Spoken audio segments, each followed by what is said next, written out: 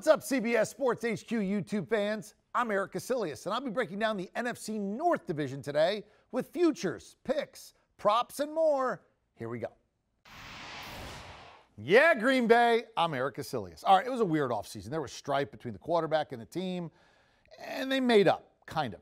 But remember this, when you fight with your spouse, sometimes when you make up, there's lingering resentment. Did somebody say something that they can't take back? Don't ever say anything you can't take back in a fight. I wonder how this plays out. They're at 10.5. They played the easiest schedule in the NFL last year, projected to play the 5th easiest this year. 10.5 feels about right. I guess I'd go 11 before I'd go 10. Now, when you look at the player prop, my long shot player prop that I love here, how about Davante Adams to lead in touchdown receptions? Plus 900. He had 18 and 14 games last year. If he plays 17 games, and so does Rodgers, why am I getting basically 9-1 odds on this? Give me Davante Adams plus 900. Now, in terms of personal props, I'm going to play Aaron Rodgers under. A couple of reasons. One, every time he has a big year, the next year seems to fall off. Two, the yards are too high. 45, 50 and a half. All right, our Sportsline projection says if he plays all 17 games, he doesn't get there. If he doesn't play all 17 games, there's no way he gets there. Last year, he was the MVP. He had 48 touchdowns, and he only had 42.99. He wouldn't even get there. So the only one time in his career in the last 10 years has he gotten a 45, 50 and a half. I'm going to bet against that happening. I love the under on the yards with Rodgers. I don't, by the way, maybe get a snow game late in the year that could end up hurting him or some weather up there. I'll also play against Aaron Jones. I know he's a touchdown machine, 30 touchdowns in 30 games. But if you look at the injury index, he's the #1 guy to be injured and miss time. 3.5 games projected. Plus they have A.J. Dillon. The touchdowns should go down. He's a guy I think that gets picked a little bit too early.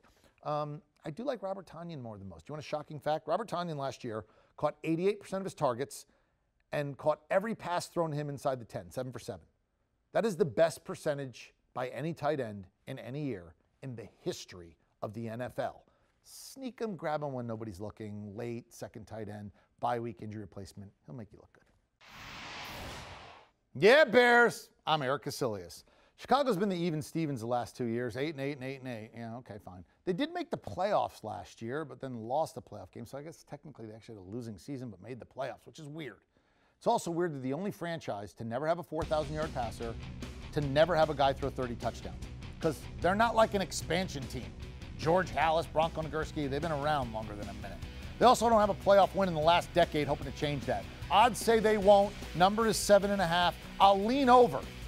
I think 8 and 9 is more likely than 7 and 10. And here's one thing if we look at the schedule. No back-to-back road games. By the way, the last 3 teams have no back-to-back road games, all made the playoffs, and kind of unexpectedly. It's a big advantage to not have to play back-to-back road games, and that's where you are on this schedule.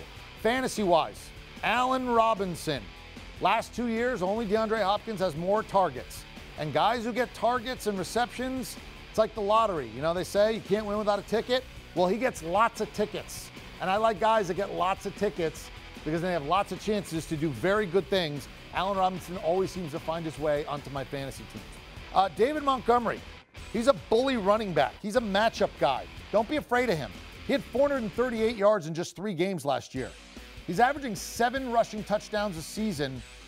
And with the rookie quarterback or Andy Dalton, he may get more. With the extra game, his total is only 6.5 rushing touchdowns. He would have to get hurt to not reach that. I'm going to bet him over 6.5. So I want Allen Robinson on my team. He's going to go way too late. And I'm going to play David Montgomery over on the rushing props. I think the Bears are in for a slightly better year than most people think.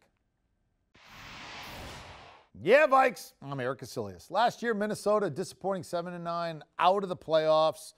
Ooh, got embarrassed on Christmas by the Saints. And as a result, people sort of have a bad taste in their mouth. I think this is a good bounce-back team. I liked them better at 8.5. It has now ticked up to 9, but I'll take the over with the Vikes. I actually like that make the playoffs plus 110 as well. Win the NFC North plus 250. Love that one. If Green Bay implodes, if there's resentment, if Rodgers doesn't have a good year, if he gets hurt, this is the team that's going to pick up the slack. Plus 250, love it. You know, Kirk Cousins people just seem to want to bang on Kirk Cousins, but he's not the problem. He was top 6 last year in touchdowns and yards. He had 35 touchdown passes last year. He was very good. The defense was beat up. In fact, when they played against the Saints, only one starter that was on the field that day is going to start this year. The defense all comes back. Cousins isn't the problem. He's going to be fine. This team's going to be fine. Fantasy-wise, I like Irv Smith. Last quarter of the year, without Kyle Rudolph, the tight ends caught 30 passes. Irv Smith could be in line for a huge jump. He's a great sleeper. If you don't get one of the big tight ends, he's the guy you want to target. You know I love Justin Jefferson. I'm a little cautious with Dalvin Cook. I'm worried about the injury. He has missed multiple games every year of his career.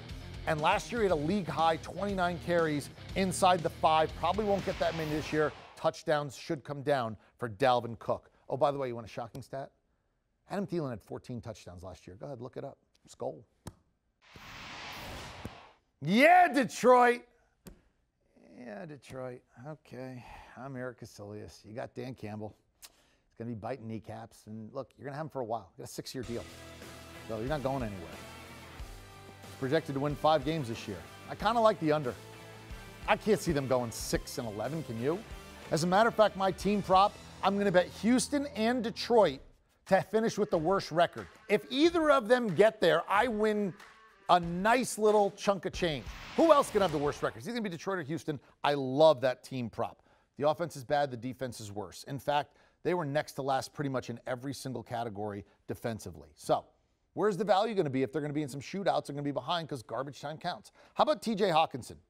He was top 10 last year in tight ends among yards, receptions, and touchdowns. And Detroit only has one receiver back, and it's Quintez Cephas. Yeah, that's right, Quintez Cephas. Everybody else is gone. They cleaned house in the wide receiver room. That's your guy right there. And Jared Goff will find the receiver. He's your new quarterback. But he has a bad offensive line, and he has been very bad without a great line. Anthony Lynn is a new offensive coordinator. He's going to have some work to do. DeAndre Swift, Jamal Williams, I don't particularly love either of them. They're solid guys, but let somebody else have them. They're going to go too early. Restore the roar with the Honolulu Blues next year. Do you want a sports network that delivers everything that matters about the game? The highlights, the picks, the instant analysis, no yelling, no fake debates, no politics. Hit the subscribe button and never miss a moment.